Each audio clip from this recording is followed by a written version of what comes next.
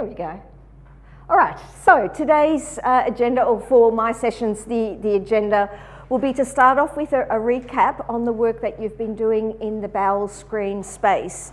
So for some time now, you've been looking at your PDSAs and your quality improvement activities specifically to do with that bowel screening.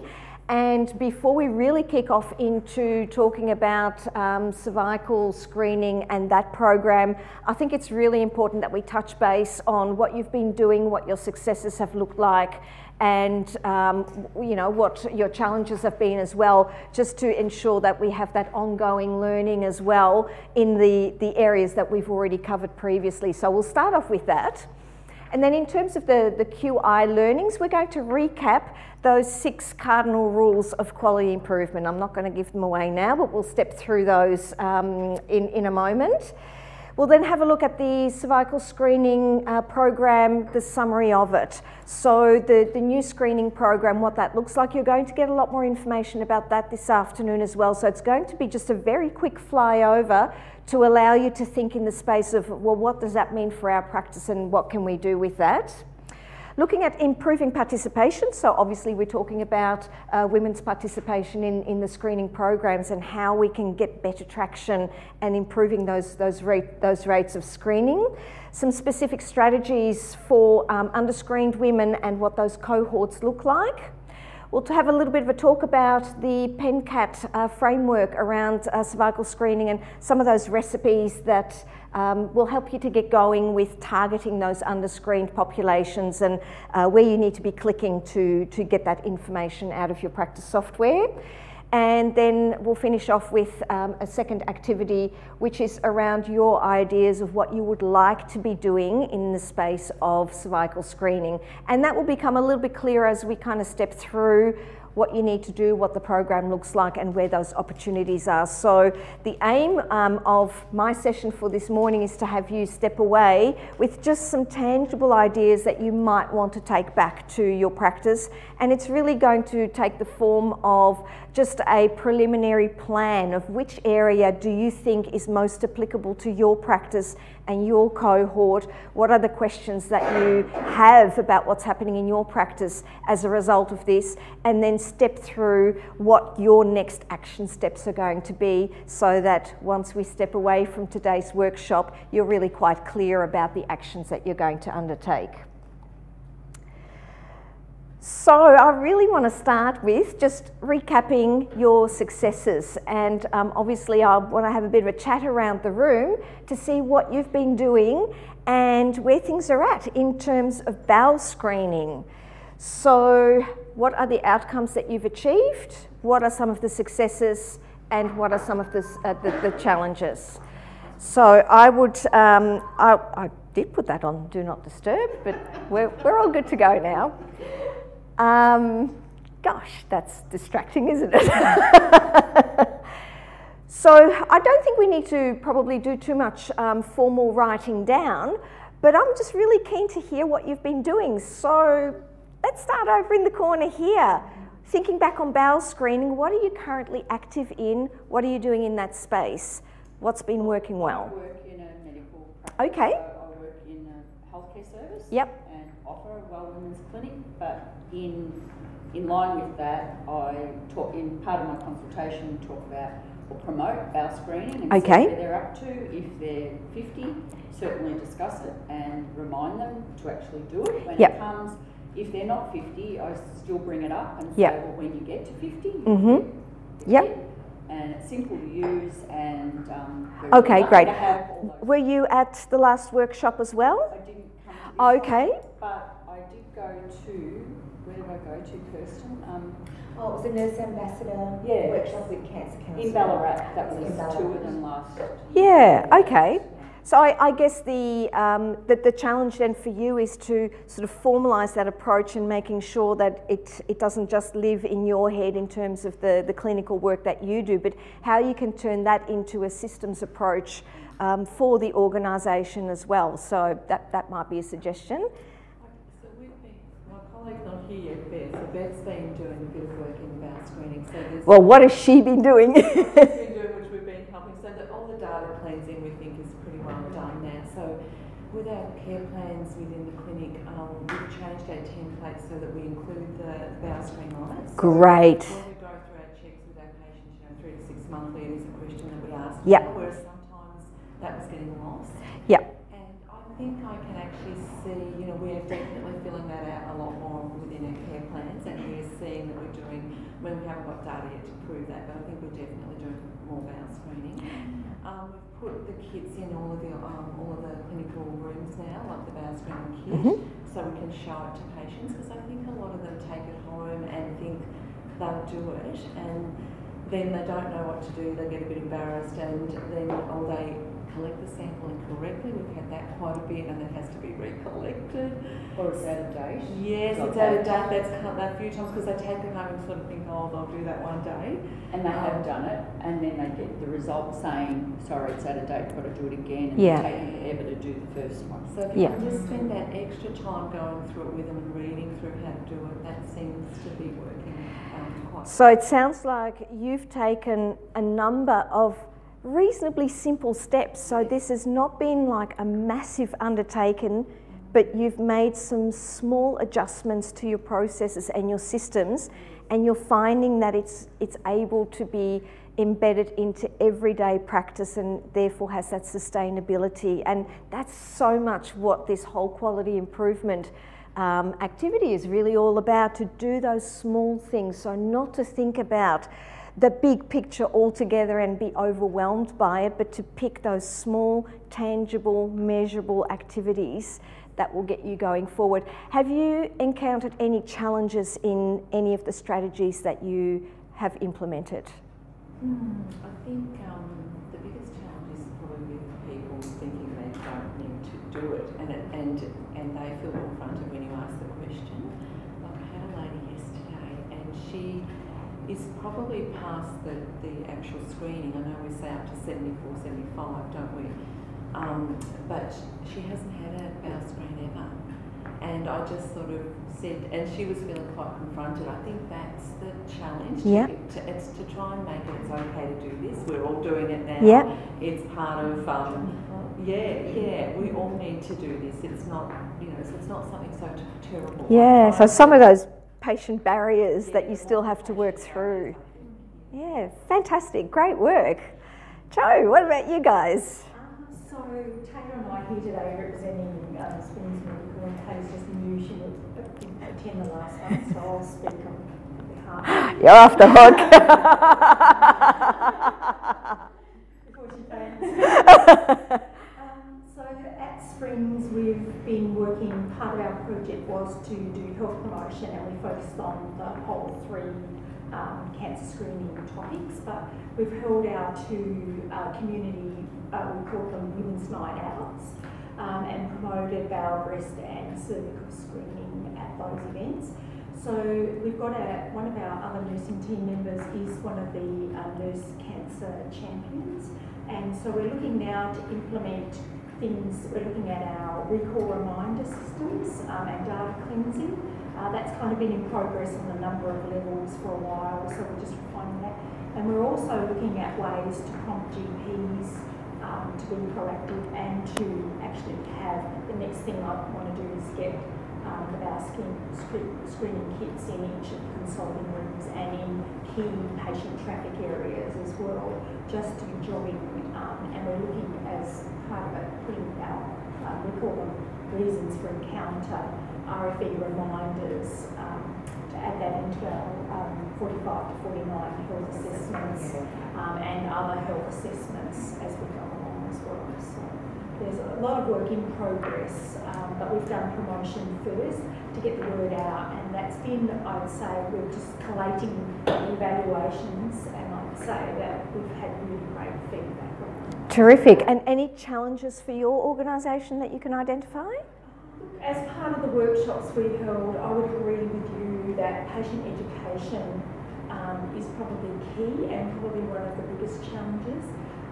What we actually did, it sounds a bit naff, I guess, but we actually opened up a bowel kit in front of the audience, so we had really good attendance and actually did a demonstration, because I think there's... I don't think that's naff at all. I think that's really practical. Psychological barrier for people why the kids sit in drawers in bathrooms or in bins worse, you know, and that actually the people doing it doesn't happen, is that there's a mental barrier there for them in many instances. Good work, excellent. Oh, PHN. Oh, yes. I'm Karen from My Street Medical Practice. So I'm not working in the clinic at the moment. I'm working doing the corporate health. So I've just been writing down the girls' great ideas because that's why we're doing this as well. Absolutely, to continue to sow those seeds of ideas for those previous programs. So these things really come up when I do lots of health screening, that kind of thing. So these are the sorts of things I talk to people about. But I hadn't thought about the bowel screening. I actually haven't included that. If anyone knows where you can get those, you know, peel and balls. Do you remember that promotion that was around? There was a thing for promoting prostate screening for men, and there was a promotion where they could put like a ball thing in the urinal and wee on it, and if their screen was strong enough to dissolve it, you see that, you know, they weren't having some prostate problems. But that was one thing I talked to men about when I'm doing the screen. But I think opening up the kids is a great idea. Yeah. Because people really like visual aids, and, Yeah. and it just breaks down the stigma. Yeah. Just sort of, if you talk about it in terms of, you know, you take your car in for servicing, you'll take yourself in for servicing too. So same sort of thing, that's fine.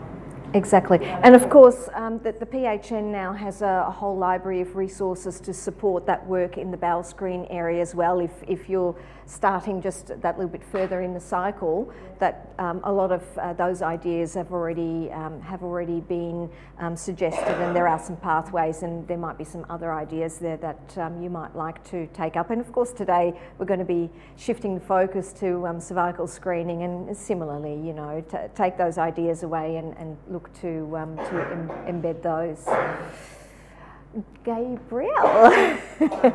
I am doing it backwards and haven't actually started the bowel screening stuff. I've been mainly focusing on cervical screening, but in a couple of weeks I'll start on the bowel stuff.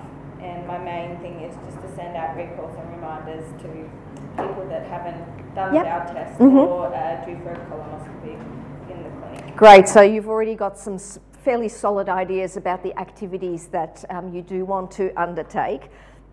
And as you'll find, one of the key enablers to being able to undertake this work is to segregate some time. You've got to make time available in your schedule to sit down and work specifically on these items. Otherwise you get just so caught up in the everyday busyness within the practice, and you'll find that these things just kind of keep getting to the bottom of the list because there's always that more urgent stuff up ahead. So ensure that you segregate some of that time to enable you to keep thinking about these activities and programs. Great work, everyone. So let's move on to a recap of the 6 rules of quality improvement. And you'll find the resource that you were provided at the bowel screen session, the big kit resource, has these in there. So this is really not new material, the quality improvement toolkit. There we go, it's all come from there. So we thought it would be a good idea to just quickly run through those. So it's the first one is systems thinking. Think about the systems and processes that you've got in place. The activities that you want to undertake, the aim is that you are able to do them again, time and time, over and over, so that it becomes part of everyday business rather than an ad hoc activity and a once-off opportunity. So think about the processes that you're wanting to trial, how reproducible that could be over the longer term.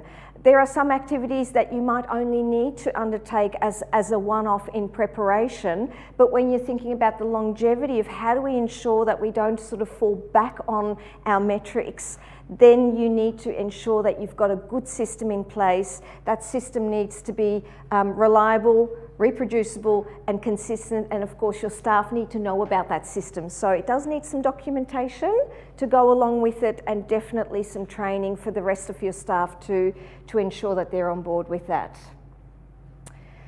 Number 2, State your aim and anticipated benefits and do that very explicitly. So in terms of those PDSAs and these activities that you have already undertaken, you could articulate really quite clearly what it is that you had done. And that is the key to the success of this PDSA cycle, the Plan, Do, Study, Act, is that you can clearly articulate it. It's got that measure of the SMART goal. It is specific, it's measurable, it's achievable, it's realistic, and there is some timeline around it. When you can define all of those parameters, you're going to see a much higher likelihood that your activity is going to end up with some success and tangible outcome at the end of that. So start with the end in mind. Ensure that you know what is the question that you're trying to answer with your PDSA. What is it that you're wanting to find out? Involve the team in the planning and implementation. As we know, these projects are not one-person projects. You really need to involve your receptionist, your admin, definitely your GPs, and of course your nursing staff. It is a whole of practice approach in many of these areas in order to get everybody on board and moving that boat in the same direction. Similarly to the accreditation preparation work that you undertake within your practices, gone are the days that is a practice manager activity. It's got to be a whole of practice approach in order to get that, that system and process embedded into your everyday processes. So that's cardinal rule number 2. Rule number 3, make continuous, small, incremental changes. And that's what I really wanted to highlight with the examples that were given, that the activities were tangible, but they were not massive. It wasn't some huge program where you go, I don't know where to start. Make sure that they are nice and small and that they are therefore achievable. Check along the way with your outcomes. So the notion of the PDSA, the Plan, Do, Study, Act cycle, you plan, that's what we're going to be doing a bit more of today. You're testing it, you're rolling it out. You're then checking your progress. Did that change result in a benefit? Not all change is an improvement, but all improvements need change. So sometimes, and this is why I'm asking you, what were the challenges that you came up against? It's always really good to hear about the things that didn't work so well, because you can learn so much from those, not just the bits that worked really, really well. So that's the really positive thing that you can do too, is to really focus on what didn't work so well and what do we need to change.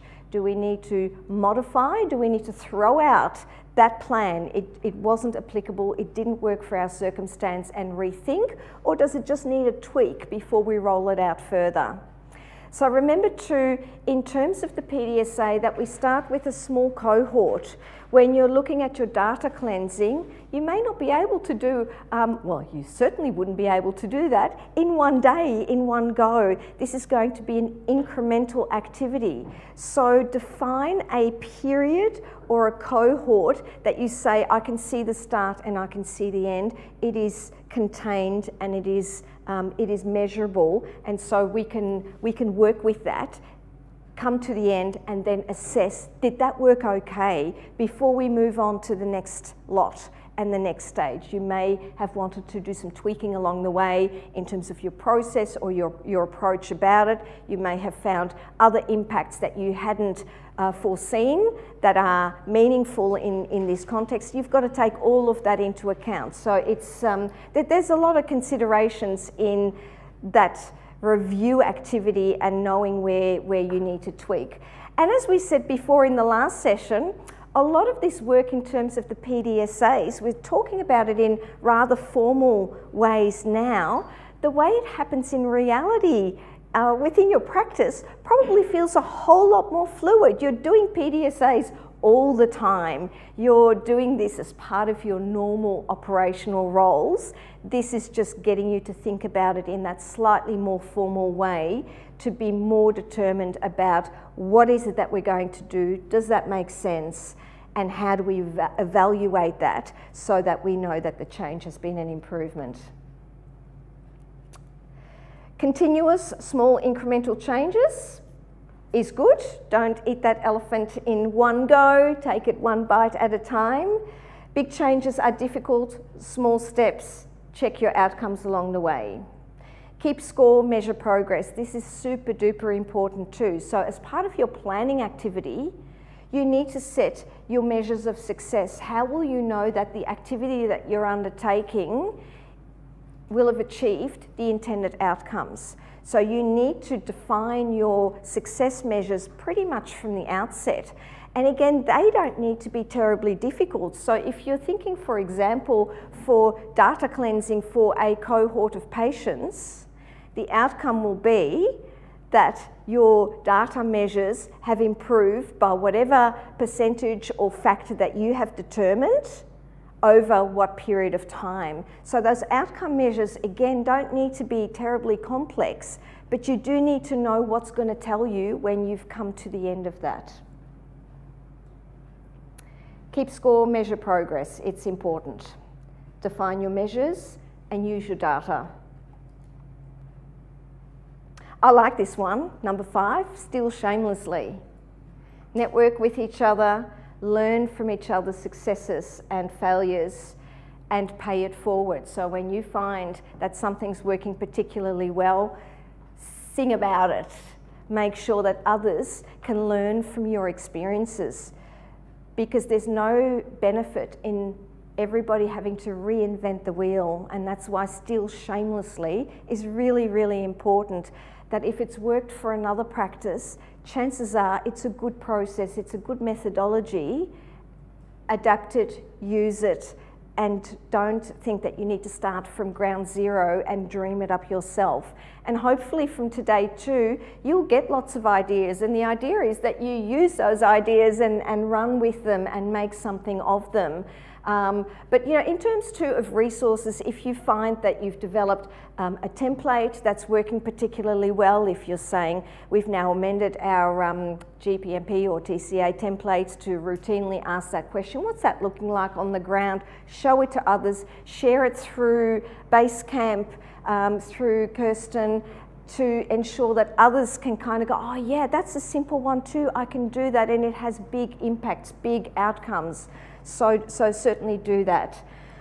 The falling forward culture is pretty much about that growth mindset and the expectation that not everything is always going to end in success, but that the embracing of change and the trying of methodology and embracing change is the mindset that everybody within the practice accepts. So it is an openness to new ideas, innovation, and doing things just that little bit differently. So that is such a key component too of this, the cardinal rules of quality improvement, that has to be embedded into the culture of the practice.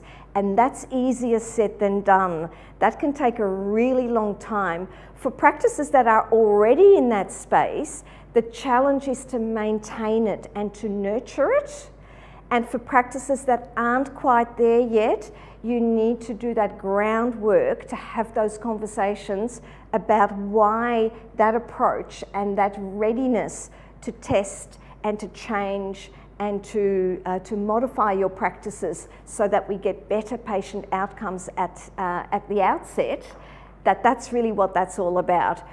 But that, like I said, that's harder to achieve than what it is to say. And I guess on virtue of you guys all being here, you kind of get what we're talking about here, but that doesn't always necessarily translate across the broader team, and that's definitely a challenge.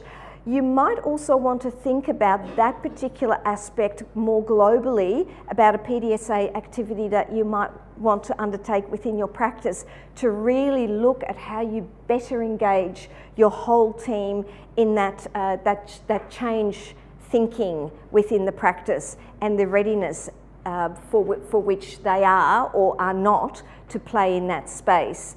One of the great ways that you can look at that as well is to perhaps introduce that as a regular agenda item for your staff meetings. So have quality improvement as a regular recurring theme within your team meetings so that you can keep having those conversations about where are we at and what can we be doing better. The 6 cardinal rules, that was those. So I want to quickly run you through now the cervical screening program. That's changed a little bit. You're going to be learning a lot more about that this afternoon. So this is not a deep dive. This is just a gloss over what the new program looks like. So you'll be aware, no doubt, that in times gone past, the cervical screening program was a recommended 2-yearly screening program for women without symptoms and with negative return screens. Every 2 years, that was the recommended program. And you'll know now that that's been replaced by, so rather than looking at the cells, so the previous program was a cytology exercise. So a bit of a scrape onto the slide, and the cytologist screeners at the pathology laboratory were actually looking for the cellular changes within the smear test to tell you where, or to give an indication of whether everything is okay or not. And that's now changed to direct testing for the HPV virus, the human papilloma virus. So the way that that's done means that this only needs to be undertaken every 5 years because of the sensitivity and the specificity of that particular testing, which is, yay, that's a good thing. But that's the big change that's been undertaken. The age range has now changed as well. So it used to be that the recommended age for screening started at 18. That's now increased to 25 years of age, where the first screening needs to be undertaken. So the accuracy is definitely improved with the HPV test. The time interval between testing has changed from 2 to 5 years, and the age has now increased. The age range, people aged 70 to 74 years will be invited to have a cervical screening test done as well. So again, that might be something that you think about, well, how do you work that when the previous recommendations sort of really stopped well before that, at that 69-year step. So that's the big change that's happened, but of course we know that in the old system, and perhaps now with the newer system too, that underscreening is still a huge problem, and that's the space that we're going to be working in and that you're going to be challenged to think about how we can improve all of that. Is everybody reasonably familiar with the changes to the program? Okay. So we're now really looking at improving patient participation. How do we encourage women to undertake this testing? What are the issues there? So there is a self-collection methodology available, and I will put up my hand to say I actually know nothing about what self-collection is going to look like, but I hope that this afternoon there'll be information about that. You're more familiar with that? Would you like to explain? Yeah, I haven't. I don't know anyone that's actually done it, but there are parameters around that. Right. It's not, I don't want to go and have my cervical screen, I want to do it, because everyone asks that question. Yeah. Haven't they found a way that we can just do it ourselves in the privacy of our own bathroom? The self-collection method is for women that are 4 years overdue. Yes. I think, yep. And or other issues. Yeah, well, that's true. I guess what I was asking more about is, what does that look like? What is it that we are asking of women in terms of self-collection? Is there a similarity between, what a traditional pap smear involved? It's really just no, it's just a swab. Just a swab. Okay, well, there you go. Okay, well, there you go. Right. Okay, excellent. Over the age of 30. Yes. Been more than 4 years. Yeah. The last screening Yeah. test. Yeah. Done in the clinic with with a swab, so just in the bathrooms, but still needs to be taken to pathology. Yes, definitely still needs testing. Abnormal, then the woman still needs to have a speculum inserted, cervical screening test. Right. Okay. That's the main thing. The self-collection, okay, well, off for that one. But if it comes back positive, they still have to have the real deal. Right. Yeah. Yeah. Well, then at least that doorway has been opened to, you know, to. Of course they do. Yeah, and then that's the challenge too, isn't it? So that's the self-collection is one methodology that you can use for that better patient participation. Disability access, so think about the patient cohort that we are talking about, and we will delve into this just a little bit further, but what is access like, and do we think about accessibility for women with disabilities? How are we physically able to assist women to undertake these procedures when perhaps they might be wheelchair bound or have other mobility issues? How do we facilitate the ease with which they can get tested and feel comfortable in doing that? So that's actually, it's a big question, and you need to think about who are your patient cohorts and the physicality of your practice, and how that either is a barrier or an enabler for making this just that little bit easier. Some networking with women's health centres. So I guess this is really saying communicate and collaborate with those who play in this space very extensively, because they will have other ideas and perhaps, you know, marketing resources and approaches that could be applicable, or it could be about a pathway for referral. If patients are saying, I don't want to undertake this here, have a second option available where women can be referred to other services for these tests as well. So again, it might be about having a conversation with your GPs and your nurses to say, well, who else plays in this space? And is this what we do when we're sensing resistance? Is this part of what we put on the table to help enable that better screening to take place? Community-based promotion campaigns, so obviously a little bit of that's been done with the Bowel Screen program as well, but think about what you might be able to do with your community in terms of raising awareness and you know, promoting activities. Of course, along with the change to the new HPV testing process, there has been a fair bit of marketing from the federal departments to encourage, you know, uptake of that.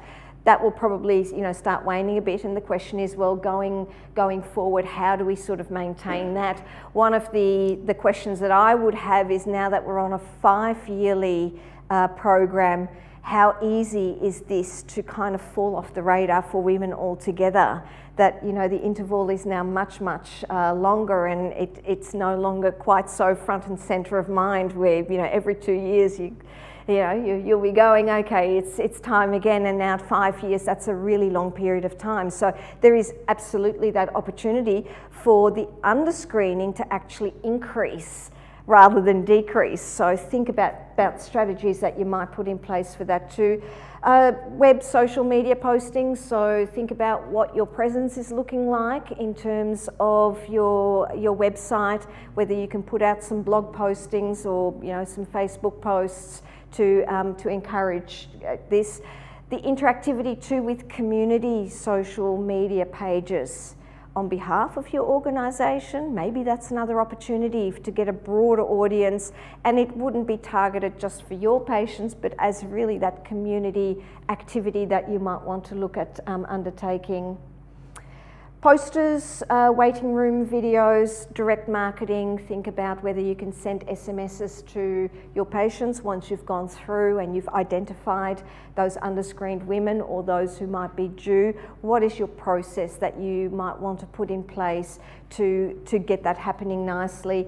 In terms of direct marketing and certainly SMSs, just remember that you only have limited characters in SMS messaging, which can make it very difficult to tell the story that you want associated with this to encourage them to come in. So often SMSs can be quite direct because you haven't got the characters to be able to put a nicer story around that. So that's again one of the things that you might want to have a think about. Just a question on SMSs, I'm not too sure. Can you put links in there? Well, I think it depends on yeah. With a lot of the web links, you can shorten them, so you can get the shortened web links. So that's worthwhile to think about whether you know, any links to websites, whether you can convert that into a shorter string to moderate that. So that's, you know, one of the, certainly hadn't even considered any of that prior to just standing here and having a talk to you, but that's the kind of thing that you want to be thinking about. Well, what are the barriers and what can we do with that? So yeah, that's really good. Waiting room videos, I've got one here and I hope. This can take more than 10 years. The new test is more effective at detecting women at risk of developing cervical cancer by detecting HPV.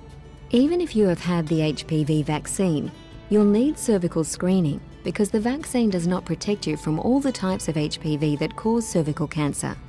If you have HPV, your sample will be examined again to look for abnormal cells, and your healthcare professional will discuss the results and next steps with you. The way your sample is collected by your healthcare professional won't change. Women who have not screened regularly may be eligible for an alternative way to collect a sample, so ask your healthcare professional at your next appointment if this is an option for you.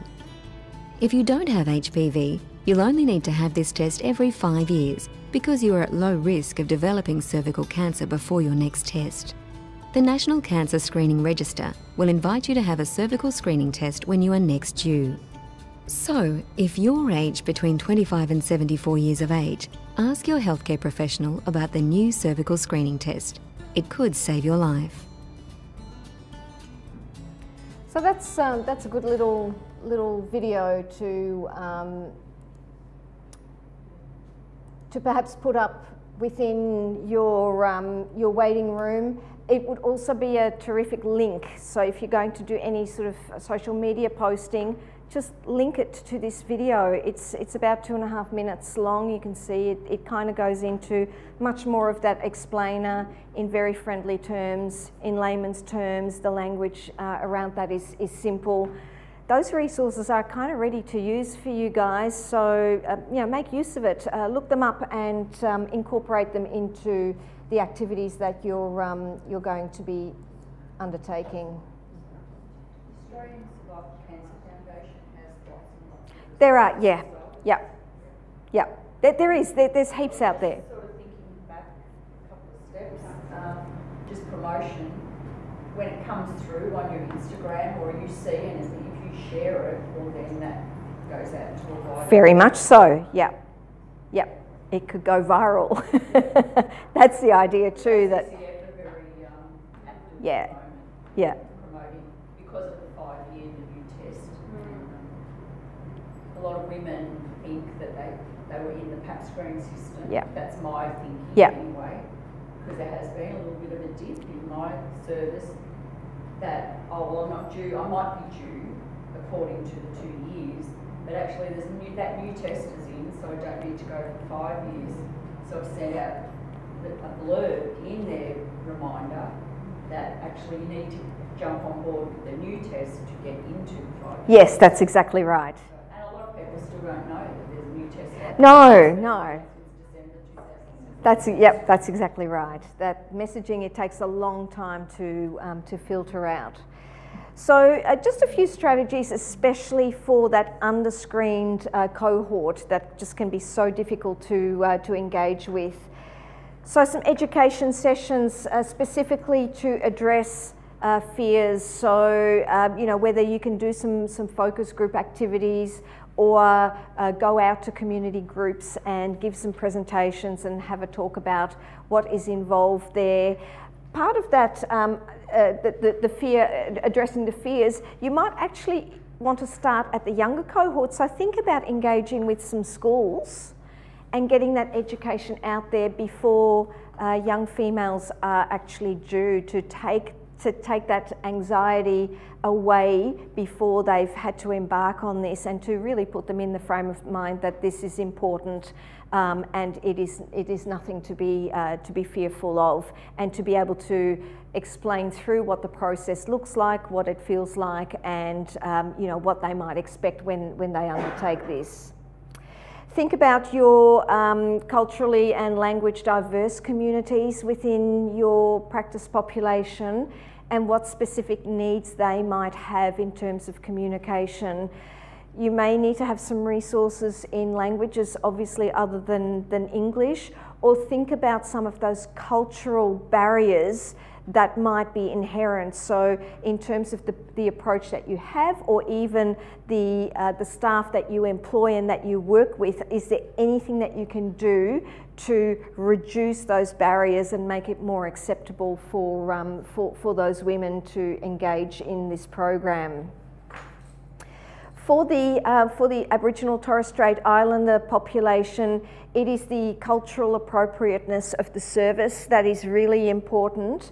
And by that we really mean that they really appreciate their health practitioners to have that same cultural background, or just be very cognizant of what that culture is all about, and be able to speak to the patient base in a way that is meaningful to them. So that certainly wouldn't be only in this particular screening program. That really goes for health services across the board, of course. And regular invitations. So this is, you know, some of the research has been done, that what will help them is to get frequent prompting of that just a single invitation and saying you're going to get one invite and that's all you're going to get, that might not work for that particular patient cohort. So you may need to think about multiple strategies for trying to engage them to come into this.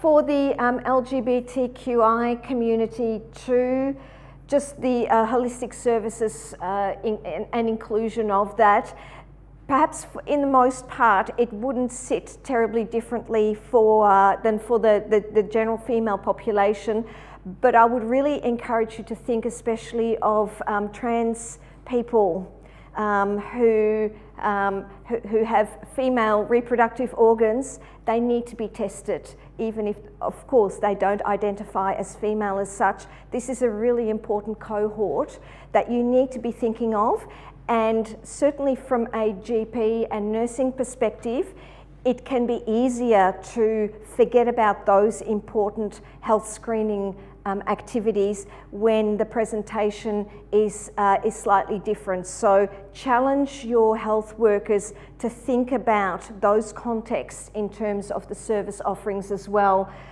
Put in there, just think about the Rainbow Tick accreditation framework, and that will certainly talk you through the mindset and the thinking that is required in effectively dealing with the LGBTQI community. Joe, I know that you guys are really active in this space. Have you got some further feedback on that?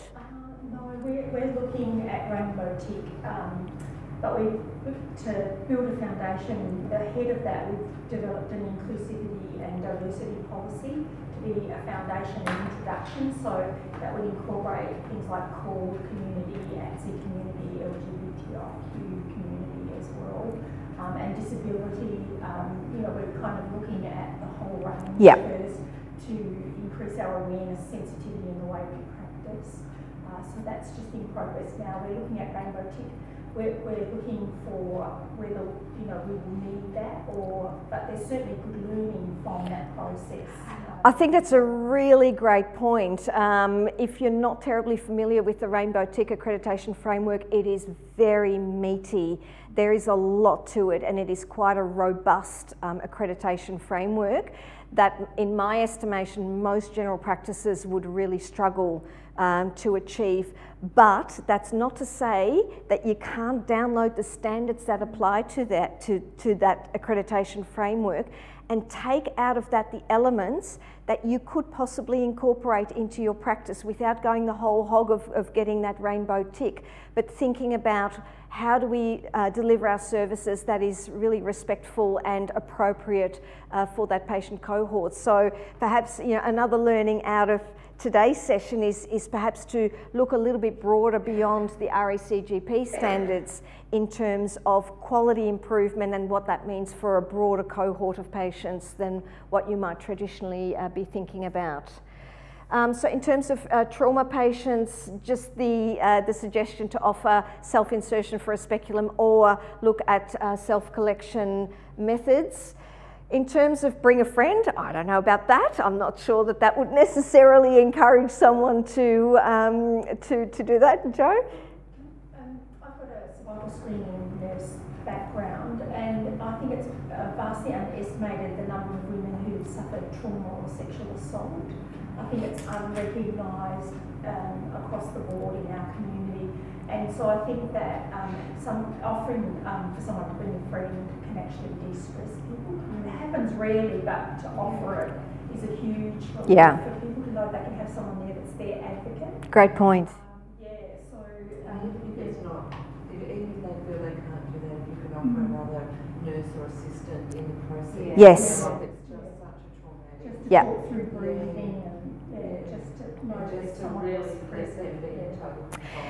What you might think about too in terms of the prevalence of trauma is introducing that aspect of a barrier into all of your promotional material as well, recognising that this could present some real challenges for a lot of women and some strategies to come around that. So maybe look at incorporating that in all of your messaging. Yes. You know, those kind of already Yeah. reassure, you know, or sensitive. Yeah.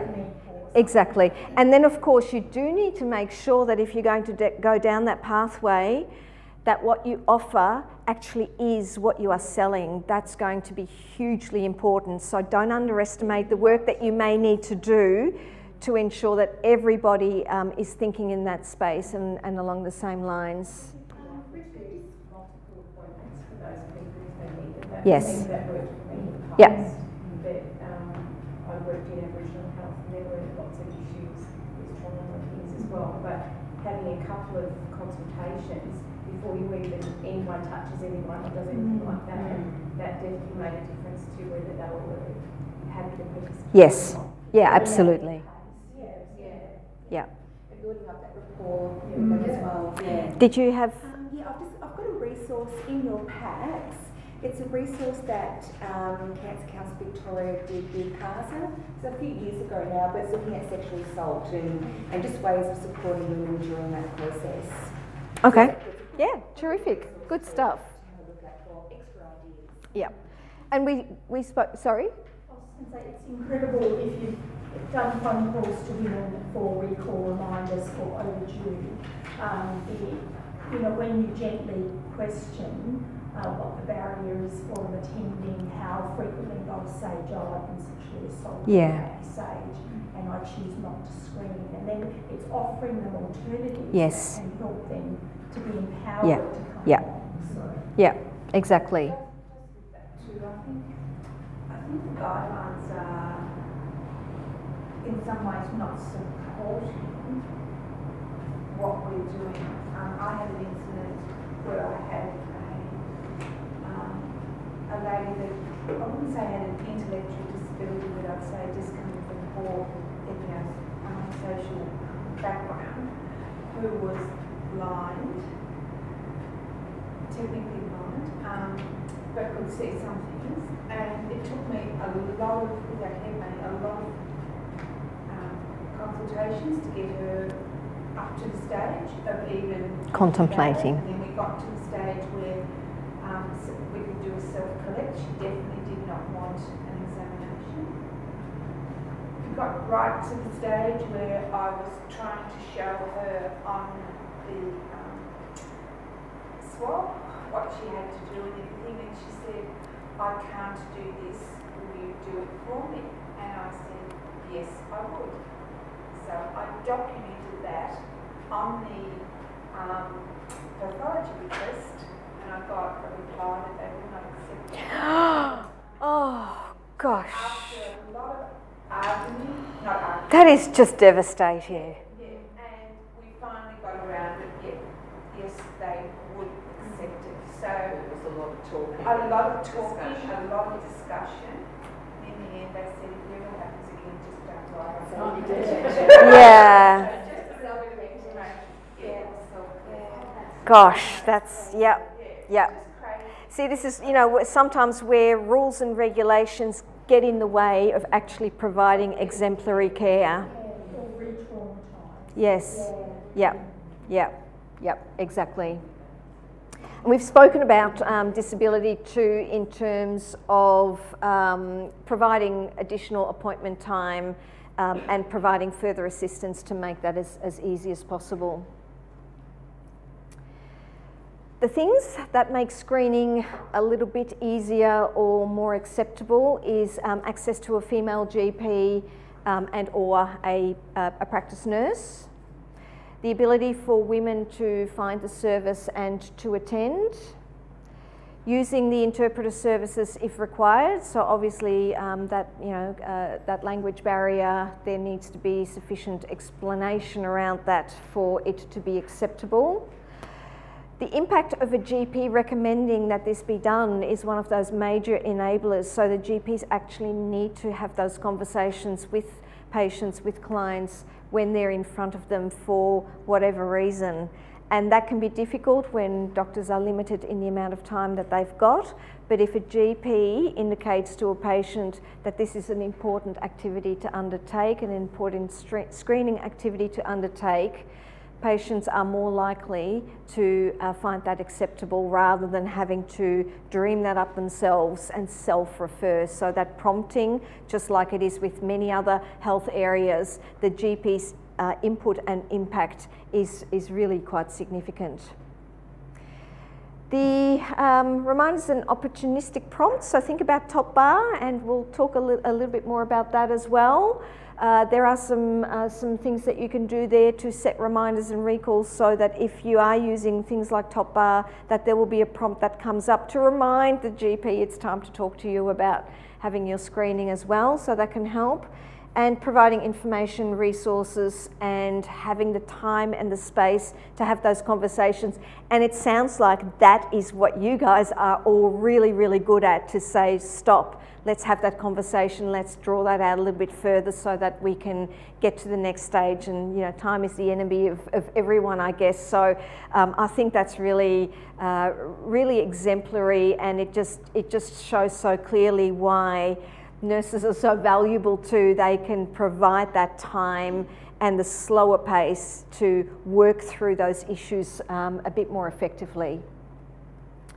So we'll quickly run through, and I think we're starting to run a little bit out of time, the PenCat and cervical screening. I probably won't spend too much time on that. There are recipes available within the toolkit that will talk you through how you can identify patients who are eligible or under-screened. So it's looking in that screening section for the cervical screening, select your parameters, and a number of them have been listed there. You can choose one or a number of them, export those patient lists, and then if you've got that linked to top bar, you can create that direct link in the daily view component of PenCat to draw that patient list out and globally set those reminders for that automatic notification. So I think that's really good. Are you all using top bar within your practices?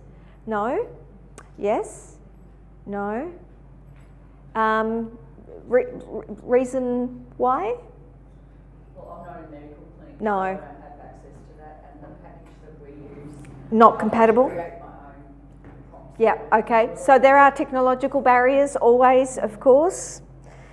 And also, Linda will be going through this afternoon. Yep, okay, terrific, fine. Demonstrating. Yeah. Yep, okay. So there is also the opportunity to identify the cohort who might be eligible for the self-collection as well. So I won't go through that as well. In terms of your ideas, what I want you to do is just to spend a couple of minutes identifying what your next step is going to be. So as a result of some of these ideas that we've talked about in these domains, have a think about what your plan might look like. So maybe 5 minutes, and then we'll get you to quickly tell the room about what you might be doing with this. So whether it is about creating resources, a marketing campaign, an awareness campaign, upskilling your team, or any other activity, just jot down some notes on what your plan might be. So this is the P of the PDSA, where you're planning your activity. So think about your activity and think about your success measures, and perhaps a little bit of a timeline along with that as well. So that's a little bit of accountability for you. So just a couple of minutes to jot down your thoughts. We might just reconvene.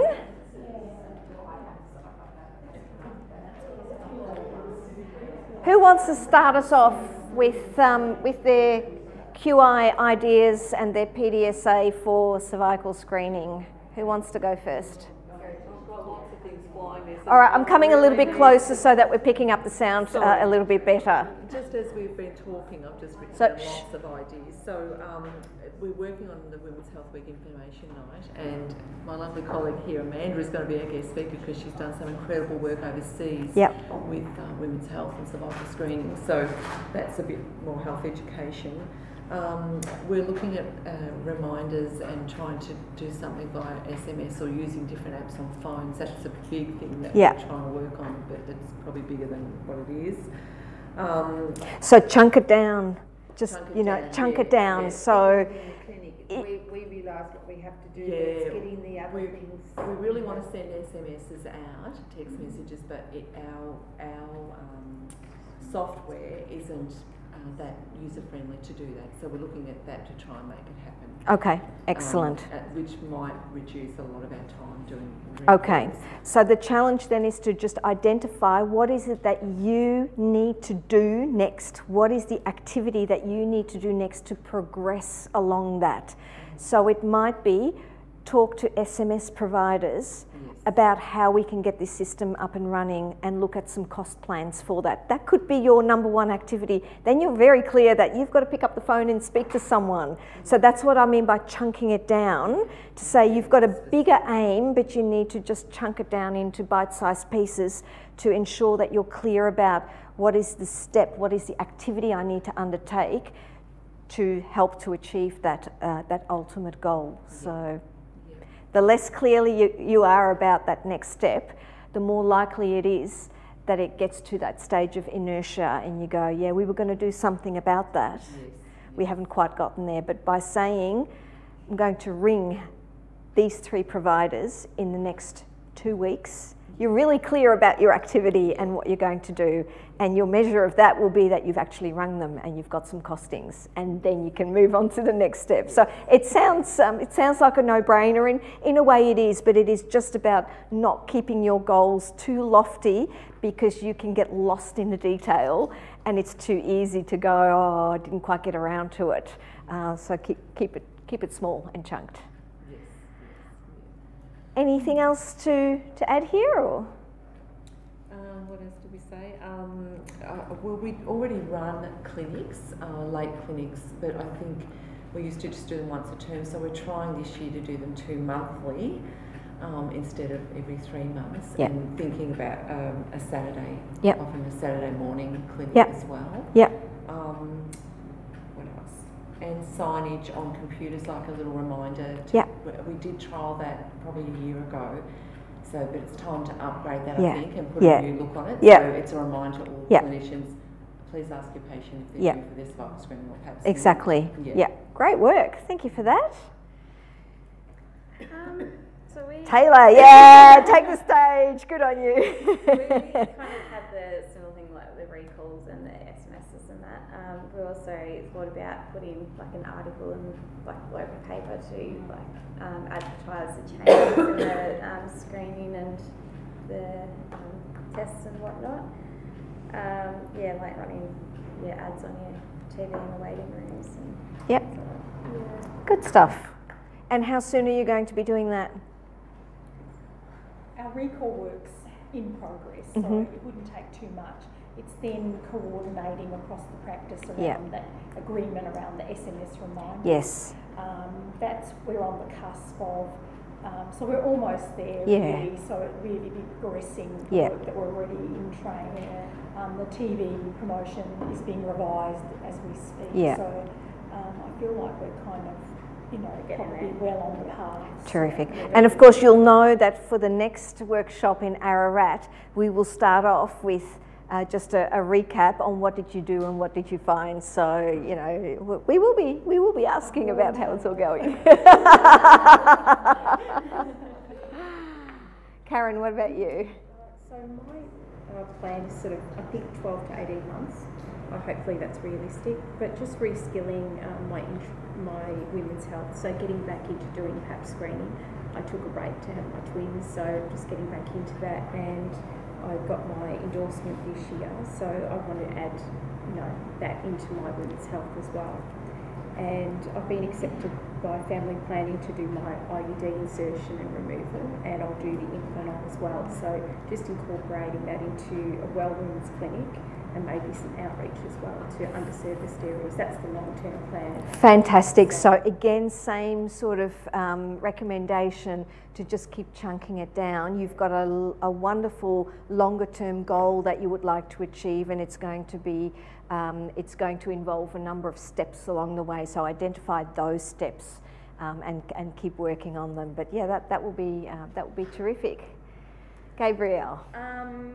I am teaming up with a couple of other nurses and one of the doctors to run a promotion during Women's Health Week. So what we're going to do is get a table with all information about women's health, and we'll also be hopefully running just like short clinics for people to just come get pap smears with one of the female doctors, and one of our nurses is qualified.